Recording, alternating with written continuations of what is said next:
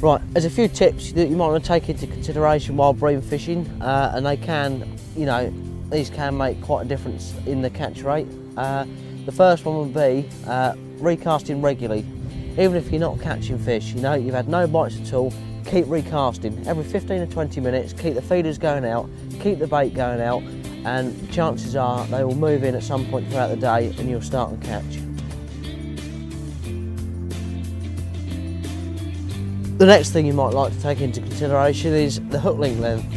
Now, a lot of anglers will probably start off with a hook length around 6 to 8 inches, which is all well and good. But when the fish are, they're more finicky and they're picking up baits a lot more delicately, a longer hook length will then come into its own. Sweet corn as a bait, I wouldn't leave home without. You've always got to have some of that while you're bream fishing.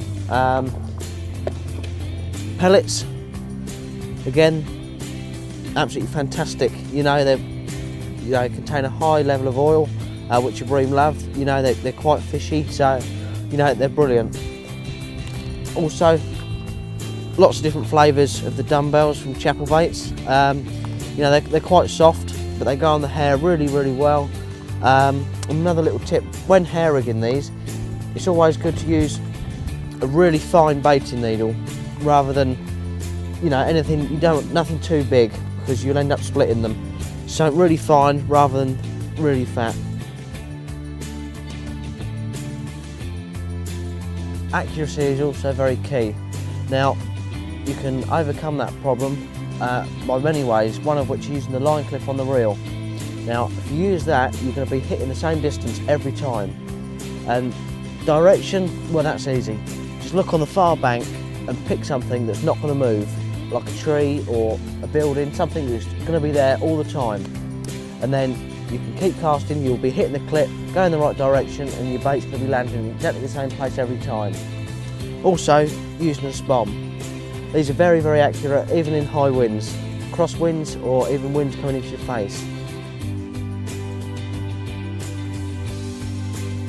Baiting up with particle can be, it can be deadly.